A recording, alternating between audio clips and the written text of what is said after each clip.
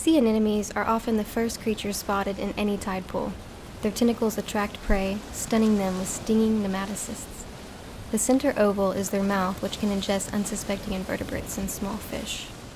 But before we're swept away with the tide, we should first define the different levels of the intertidal zone. The intertidal zone is split into 3 main levels. The upper marks the high tide line, and the lower marks the low tide line. Several creatures can withstand conditions in their neighboring zones. For example, mussels and chitons are often found in both the upper and middle zones. Sea stars can even venture from the lower zone to the upper to feed on mussels, but then must retreat at low tide. Organisms tend to be more soft-bodied in lower zones and more shelled in higher zones. Tide pools can be found in both the middle and lower intertidal zones, often harboring the most diverse array of species. So let's dive back in and introduce some intertidal life. Of course, don't forget your dive buddy. We'll briefly pass through the subtidal zone. Oh, that was a stingray. Undulating through the water at incredible speeds, hundreds of stingrays find refuge in these sandy shores and use neighboring bays as nurseries. Flatfish also prowl among the seagrass, searching for prey such as mollusks, crustaceans, or even small fish taking shelter within the eelgrass bed, much like these juvenile striped bass, who will eventually head out to sea. Algae, a clear sign that we're entering the lower intertidal zone. A school of clever cardinal fish are currently taking advantage of the high tide to forage. Many young fish reside at the edge of the subtidal and lower intertidal to utilize the constant mixing of nutrients from the tides, which in turn attracts more residents to this rocky reef, like this black surf perch looking for mollusks, and a rather cautious young adult kelp bass. Bright orange Garibaldi are hard to miss, and the California state fish. Their juveniles have iridescent blue dots. A magnificent display of the brown gorgonian, including a crustaceous resident.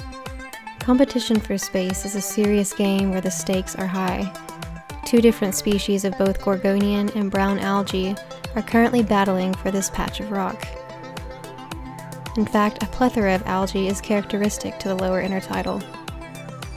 If you look closely, other strange creatures are found spaced between the algae, such as this brightly colored tunicate, who use algae as protection from desiccation during the lowest of tides. Back at shore, we'll explore some tide pools in the middle zone just beyond that pier. And then we'll move onward to the upper intertidal zone near Jolla Cove, just there. Scripps Pier marks our arrival to a coastal reserve that encompasses nearly 1,000 acres in La Jolla, California. On our way to the tide pools, a large cohort of bean clams begin to bury themselves to prevent desiccation during the impending low tide. It's the perfect time to explore the middle intertidal zone.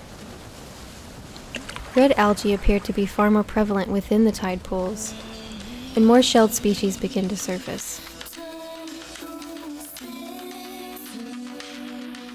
Several fish spend their juvenile stages hiding within these oases, and return to the open sea once they are young adults. However, fluctuations in temperature and salinity presents challenging conditions within the tide pools. Crustaceans are abundant and can crawl between the intertidal zones in search of food, quick to evade predators within small crevices and tidal hideaways. Hermit crabs are voracious little feeders when given the chance, constantly moving in search of opportunity. They're virtually ubiquitous in the middle intertidal.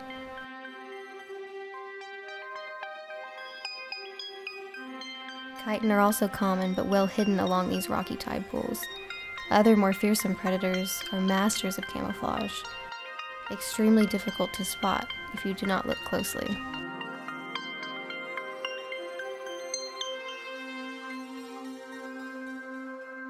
Let's head onward and upward to the highest intertidal zone. Here, oddly shelled creatures like limpets reside and feed alongside their crustaceous friends. Nearby are some strange sand structures eloquently built by tube worms. Mussels do particularly well here, though like all intertidal life, they are ruled by the tides.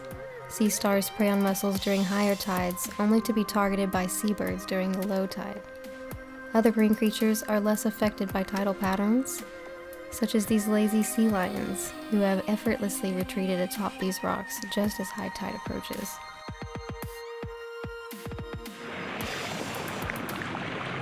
In Southern California, the tide rises and falls twice per day, every day.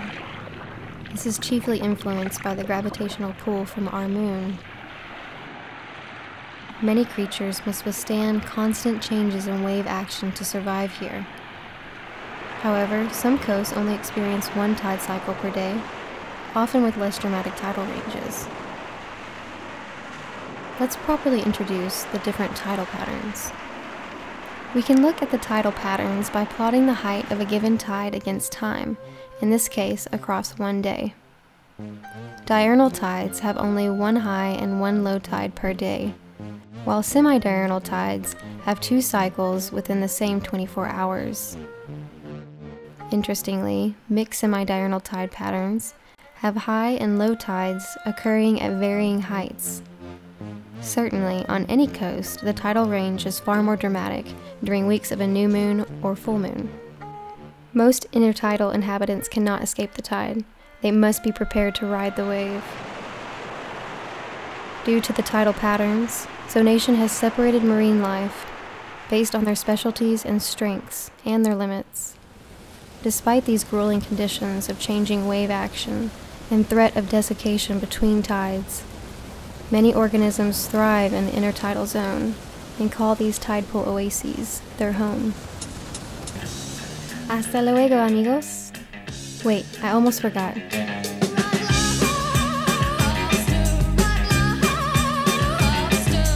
Ocean in the ocean.